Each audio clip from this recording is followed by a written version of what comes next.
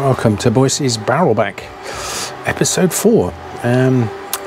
This is, I've done the transom now on the first frame. There's a total of 7 frames apart from the transom, and I am now on frame number 2, which I've got on the plan here. This is highlighted in orange, and same there, the deck inlay goes in there. This frame cut short because this is the engine bay. There's a big gap with double doors that will give us access to the engine, whatever that may be. The plans give it for a V8 petrol or V6 petrol. I'm trying to put a twin electric motor in, but at the moment it's not looking good. My first quote has come back. In fact, I've had 2. An American firm wanted $130,000, which I thought was crazy, and then a Dutch firm has asked for €228,000. So I'm still researching. Anyway, I've put my carbon paper in. I've reversed I've done one half of the plan, reversed it here. So a new sheet of plywood on here, and you can see I've got frames 2 and 3 ready scribed out here, ready for fitting. Let the fun begin. So here we go. It's frame 2 is a 160 wide piece of wood, so I've had to use one of my big ones, and the 225, and I've chopped it down there on the saw. You can see the piece over, and then by realigning this piece of wood on my line at the bottom here on the center line, and then using the carbon paper from there, just scratching out, there's my mark there. And then what I do is I just flip the piece of wood over, and I do the same on the other side, so I have to cut it from 2 different directions, and that's how I get the shape of my wood. Hello again, morning. Well, here I am. I've cut all the pieces out. It's a little bit simpler, this one, for frame 2, but this is my bottom piece here, which is obviously a solid piece because that is at the bottom of the boat as a structural member. This is my cutout for the 2 keel timbers, which will need fairing into those 2 there. And this is the side, and this is the top piece again.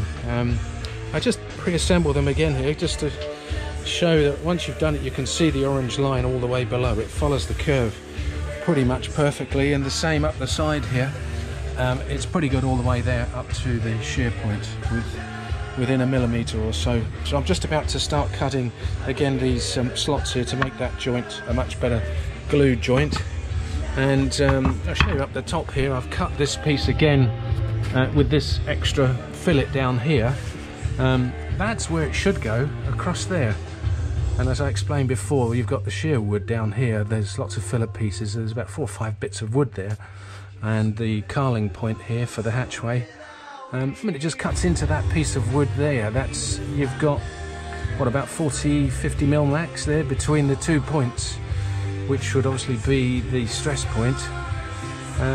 So what I've done is to do the same again and to cut that out down there to give it a bit more. In fact, I can show you there on the frame I did yesterday, and then I put the 3 screws down there. The reason being that if I start cutting down here, I don't want to start, I mean, I would put a screw there, but if I'm going to cut that out, I don't want to be cutting into the screws.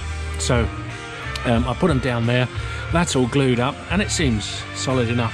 I suppose this has just got to take the weight of the deck at the end of the day. This is the bit that flexes with the side, the forces of the sea on the side of the boat, and obviously the bottom. So that's the main structural strength.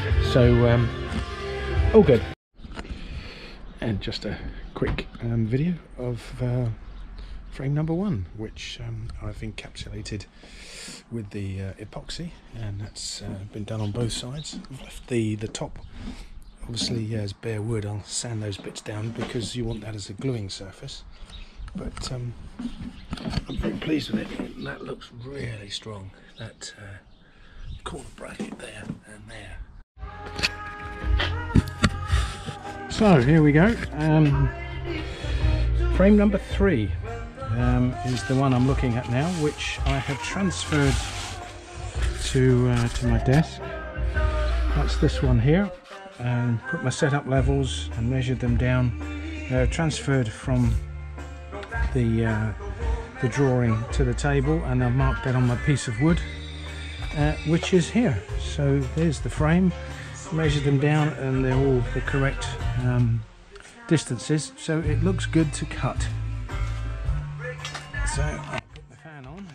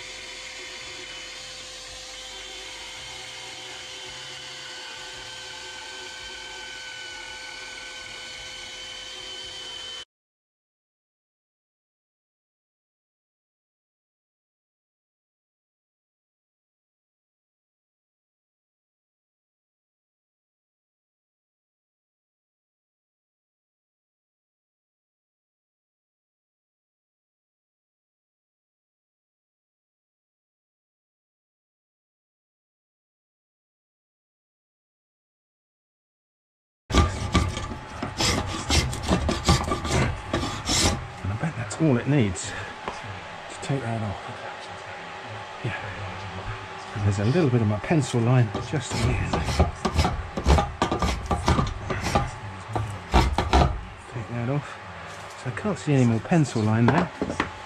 So I can go and try it out again. I just have a little sand. Take the sharp edges off.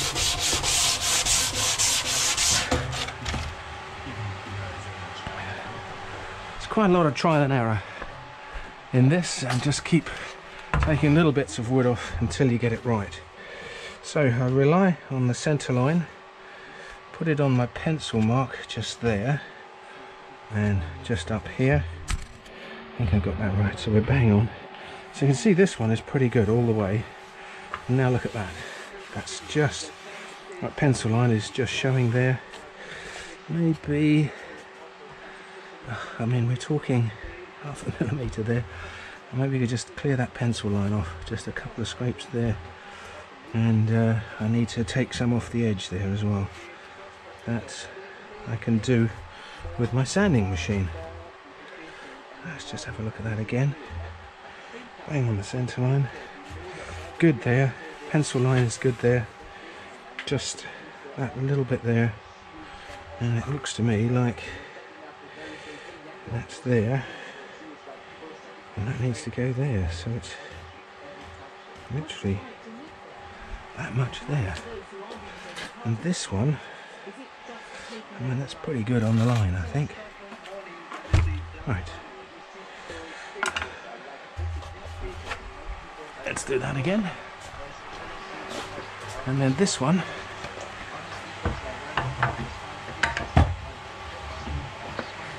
should be done. My next gadget is going to be a wood vise.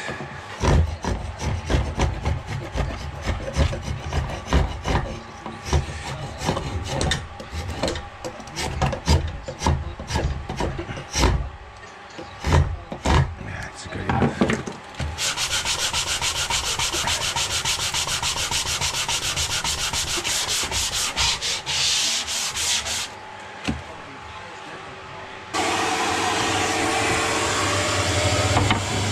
Nice and flat on the plate.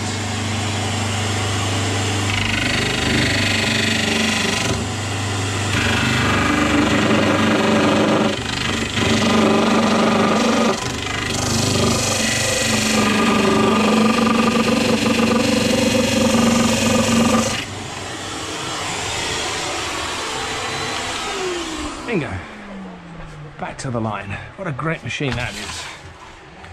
So hopefully for the last time, on the pencil line, on the center line, we're good here. Pencil line is good there. Actually, it's a little bit more, isn't it? Just there.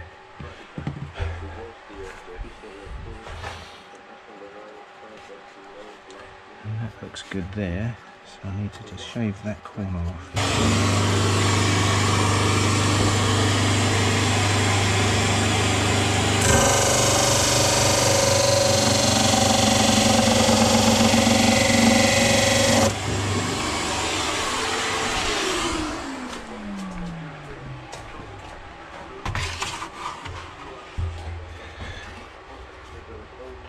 So, the last time maybe, pencil line, centre line, it's good, that's good. God, that's as near as damn it, isn't it? And the curve looks good there. And if I look along there, I mean, that's not a bad curve. That's following that anyway, it's good. On to the uprights next, let's start cutting them out. Morning. Well, continuation of frame 3. I've cut out the base piece of wood. I've got the 2 uprights today, and I've got these. I've managed to actually make them all fit, which is really good news. I've marked out my plywood corner panels here to strengthen it up. As you can see, I've also made that joint, the lapping joint here, and I've filled in the corners with these triangular pieces to strengthen it up. So I'm actually just about to glue this up, and then I'm going to hold these in place. I've decided with a couple of screws to stop them moving past the line. Once I've got them glued, then I'll screw these in, and then I can put a couple of tack nails into the joint here just to hold it tight, make sure nothing moves. I've put some screws here in the frames with washers to hold the base frame in there so nothing could move, which has always been a problem before. So this seems to be a way of holding the frame still. So I've just glued up frame number 3, at least on one side, and the reason I've done that is I tried securing a screw down there in that top lug to hold it down while you put the nails in here, and this reinforcement piece here to hold it all together. I've deliberately cut it a couple of mil wides because I can use my sander to sand that back off, and I put my block inside there and done that pretty much, and it's worked out pretty well actually. By putting screws in here, I've held it down here with some screws and up there, and the proof of the pudding was that when you check, put the tape there, it's 117.5 to that corner. And if I do it to this one, that corner, I mean, it's bang on to the millimetre, 117.5. I've not achieved that accuracy with the other frames. They were all within sort of 1 or 2 millimetres. This one is spot on, so that's what you got to do, and to hold the frame down before you glue it. Good. Morning. Well, here we are again in the basement. I'm still doing frame number 3, and yesterday I tried something different, which was to screw these down on my wooden table here so that they couldn't move when you're banging those bits of plywood in there, because the first couple of nails just move all over the place, and if you fix it down, it just helps to get this whole damn thing, because these have got to be dead upright. And what I did was just to measure from the end point there to the middle there to see if I'd got these at exactly the same distance. Obviously on the plans they were following the line here, so they were close, but you know, I'm trying to get them as near as dead on as I can, and they were pretty much within a millimetre, which was fine. So that worked out pretty good. And then I've just got to cut this piece on, which will be a fixed distance, and hopefully it will fit. So that's what I'm doing over here. So I just wanted to discuss a few tools that have been really good. I mean, the electric plane, I've got all these DeWalt's because they all fit the 18-volt battery, and then I don't need a battery for every one. I can move them around. That's good for taking, obviously, on straight pieces of wood. Large amounts of wood to remove. This is really good with that sanding rotating attachment. I bought a Makita power planer, power sander even, because that just takes off large amounts of wood if you need. But when you get to the smaller amounts of wood, you get to this piece of kit, which I'm learning to love. This is the spoke shave, and I with my grinding block, I stop every now and then and grind the the angle there onto that blade to sharpen it, so it is super sharp. What a difference it makes. And that has just been brilliant on this. Now this is my top piece of wood, and I've cut it roughly on the bandsaw, which is the most useful thing. But then you've got to make this fair curve here, and this thing here I find is just fantastic for doing that. Once you get to grips with it and you set the blade at the right height, you can make the tiny adjustments here on those screws, and you can pull the blade out if it's taken off too much, put it back in again if you want some more. You get the feel for it eventually as you do all these tools, and then you end up in sort of 10 minutes it's taken me to bring these back down to the line, and then when I look down there I get a nice smooth curve, which is taken for granted I think in a lot of woodworking shops. But if you don't have the skill, you've got to learn them, and I'm learning them. And so that's really good, really useful tools. You've got to have the tools to do this job. Whopping great forest full of bears, Keith, didn't they? So they need a gun. Exactly. Round of applause for Annie. So this is my top piece for frame 3, which I have cut out from the dotted lines from the plan, so I put it on with the carbon paper, but then I just need to smooth it back to the line.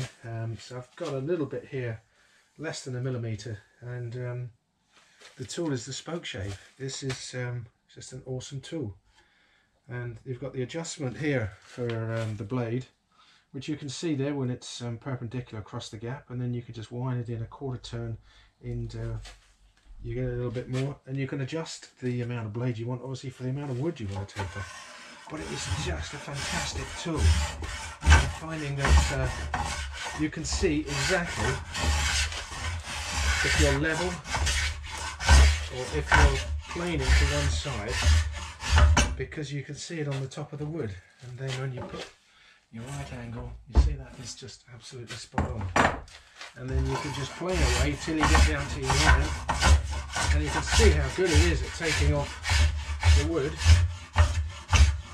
And then you look across that curve, and I just got this perfect curve. And then to finish it off, I can put a bit of sandpaper on that, take off the sharp edges, and I've got these beautiful curves. And I wish I'd have found that out earlier, but it's kind of a learning exercise, isn't it? But that's how I'm doing it. I've done the underside now, so I've got 2 nice curves, and that's ready, I think, to mate up with the top of the frame. See how we go. Hi guys, here we are again. A little bit of an update. There's been a bit of a gap, and what I'm going to do is just wrap episode 4 up, I think, and then I'll get that one out on eBay for anyone that's interested. The hold up has been the lack of wood, broad wood. It's the problem is here. I've made, this is frame 4, this is frame 5, 4 on 5 again, the sides. But the problem is that as I get towards the front of the boat here, you can see that the chine is beginning to increase. And at this one, frame 5, from the setup level down 3 inches, 89 mil, is 243 millimeters, and that wasn't particularly clear, and anyway I didn't have enough wood, so I've ordered it, and it's had to come from England. They were busy. It took a couple of weeks to cut it, and out of mahogany this time, because I've got some of the deck boards as well, and the mahogany was a very good price, and it was they must have been doing an offer, because it was virtually the same as the Douglas fir. So that has come across from England. Of course, we've got through all the customs and all the laws to get it into the country, which has been somewhat expensive, to say the least. But the quality of the wood demands that you've got to have the best quality. This Douglas fir stuff seems really good. Mahogany would be even better, and I don't know why I didn't do that in the first place. It was an option, but these things are not seen once the boat is built. These are all covered up on the inside. So it's not necessary. It's got to be whatever is practical and it is strong enough to do the work that it requires. And this bit here, obviously, as we get to the front of the boat, that has to be extremely strong, because that's a structural member. So it's arrived in Portugal, but because it's in 4.2 metre lengths, I can't get it in a car, so they have to deliver it in their van, which they're going to do tomorrow. So I might do a quick vid of that as they arrive, and then I can crack on with that, which should be good. I've got the best part of 2 more frames, and then I think that leaves me 6 and 7 left to do at the front, and then that's the completion of the frames. So next episode, in fact, you can see here, this is the beginning of the motor string, as they call it, which is basically the 2 spines of the boat. The keel is not particularly thick member, although it is a structural member. These 2 things seem to bear the weight of obviously a couple of 100 kilos of engine, plus the fuel tank, plus the people, obviously. So these are the structural members.